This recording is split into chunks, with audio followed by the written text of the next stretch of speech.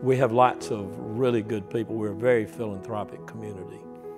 But you can't really pinpoint anybody who's had the impact that the Goodriches, Mike and Gillian, have had in the last 10 years.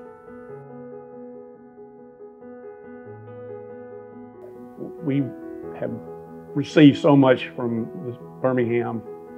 We grew a business here. Our family grew up here, and so the city of Birmingham, the state of Alabama, has really meant a lot to our family, and we're just pleased to be able to give back. And I know Gideon's parents were the same. You may want to. Well, yeah, I think both of our families, that was a big deal. You know, you're obligated to do for those who blessed your life. Well, I just think the example they set of their life living day to day and us watching them do what they said they were going to do over and over for so many decades has been inspiring to me. Yeah, I mean, I think charitable work was a routine in our household. Our oldest is in 9th grade, and Elizabeth and I are trying to instill that value and say, this is what your grandparents are doing. When they moved past B and K, they gave back. And you need to know that's a very important part of the Goodrich family story, is you give back. That's part of it. I think they're selfless. And I think it's not just what they spend, it's their time that they spend. Through the foundation, we focus on arts and culture, neighborhoods, education, environment, and positioning strategic assets within the community, which is a pretty broad focus area.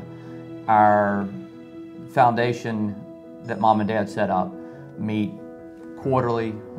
We are helped by some great people, and we try to get the grants that have the most impact in those areas and move the ball forward for the city of Birmingham. We all have our things. I think the Woodlawn revitalization is something near and dear to Mom and Dad's heart. The kind of main thing is to make the city of Birmingham a better place. To me, I think arts gives people who don't have a voice, and a way to express that voice artistically is generally how some of the most profound art is created.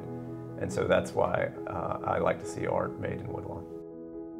I think the arts are part of the fabric of a community, and they bring people together. They allow people to enjoy things that are not part of their everyday life. So we're very supportive of the arts as well. And just that creative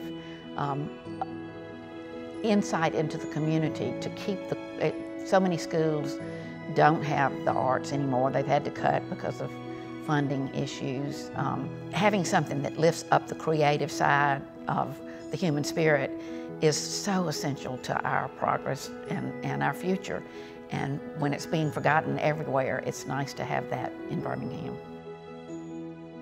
And when you look at a child, regardless of where they're from or what their opportunity sets are, they have the ability to really do well.